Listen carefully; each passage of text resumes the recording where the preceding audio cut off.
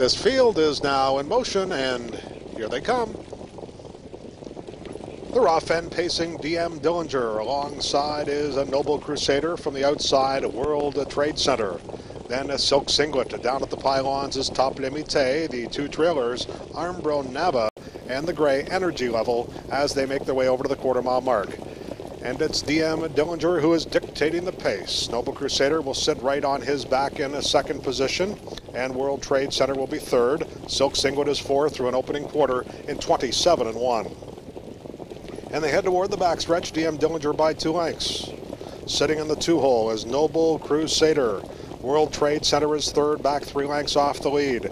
Silk Singlet is a fourth. Back in fifth and under a tight rein is Top Limite. That one is followed by Armbro Nava, who is taken to the outside, and then the gray Energy Level as they continue along the backstretch. And Richie pulls out of the 4-hole with Silk Singlet. But up front, it's DM Dillinger who leads through a half mile in 57-1. A 30-second second quarter for DM Dillinger, there by a length and 3/4. Noble Crusader is second. Silk Singlet is first up. Following that cover on the outside is a Top Limite. Shuffled back toward the pylons. World Trade Center. Then we have Armbro Nava, and the trailer is Energy Level. They come to 3/4. DM Dillinger, there by a length and a half. Silk Singlet ranges up into contention on the outside. 3/4, 1:26 2/5, top of the lane.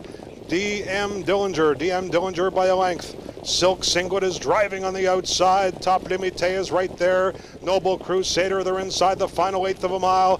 DM Dillinger is holding on. Silk Singlet, Top Limite. Condren picks up where he left off yesterday afternoon. He won 4 Saturday and wins here this afternoon with DM Dillinger 153-3, defeating Silk Singlet.